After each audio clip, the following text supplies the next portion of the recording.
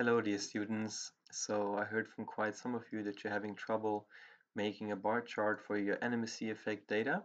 So today I just wanted to show you how to make a bar chart in SPSS for the data that you have. I don't know how to do it in Excel, so that's why I just chose to do SPSS. It's quite simple actually, and I will also show you how to add an error bar. So over here I have my animacy effect data, and now to make a graph, there are basically to make a bar chart, there are two possible scenarios.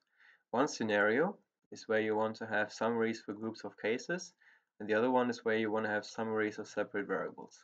Now when we think about research question 1, it's basically about the difference of animate recognized versus inanimate recognized. And if we look into the data set, those are basically two different variables. I have animate recognized here and inanimate recognized here. So in that case, since those are two separate variables, I would like to go for the option here, summaries of separate variables. This I leave as simple.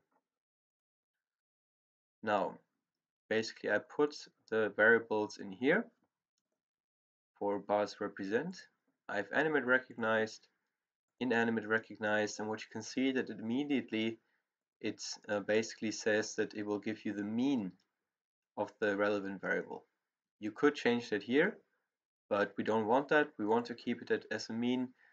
And then basically to produce an error bar, you need to go to options, and then here you can go display error bars, and then now it shouldn't be confidence intervals.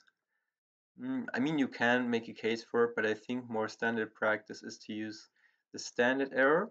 You can also use the standard deviation, but yeah, just say which one of these two you use, right? So if you put a figure into your paper, you need to give a title like figure 1, figure 2, whatever, and then like a small description or title.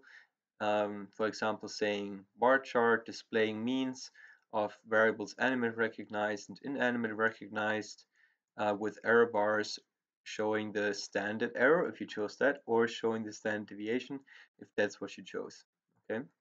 The multiplier should be 1 for no matter what you use, whether it's the standard error or the standard deviation. And then basically just have to press continue, press OK. And now I have this bar chart for, yeah, animate recognition, inanimate recognition, and the standard error, I have the error bar over here.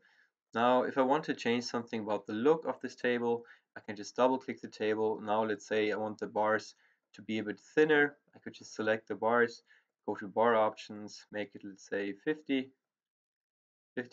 Now it looks like this. I think that looks cleaner, looks nicer.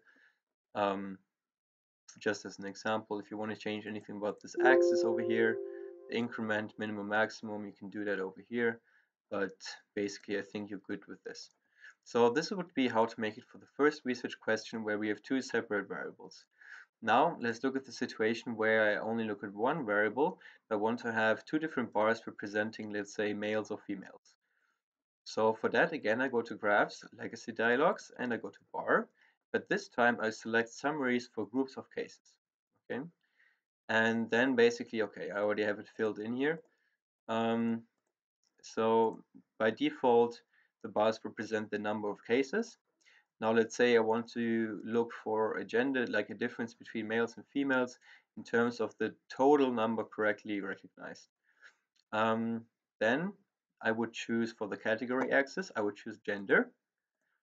And then for basically the variable over here, I want it to represent a mean. Right, that's what we want. So here I put number correctly recognized overall. Here again, I could change it to another statistic, but the mean is what we want. So we keep it like that. And then just the same as for the basically separate variables option, I go to options, display error bars, and then standard error or standard deviation. In this case, let's just make it standard deviation to have one of each. So we have one bar where it's standard error, one where it's standard deviation. Again, it doesn't really matter what you choose. Just tell in your description of the graph which one you chose. So what the error bars actually represent. And then again, I press continue and press OK. And now I have a bar for male and I have a bar for female, this representing the standard deviation. Again, I think the bars look a bit too thick. I don't think that is necessary, so I would make them a bit smaller. But if I would not subtract any points if you don't change basically the size of them. I just think it looks aesthetically better if they look like this. Yeah, that was basically it. I hope this helps.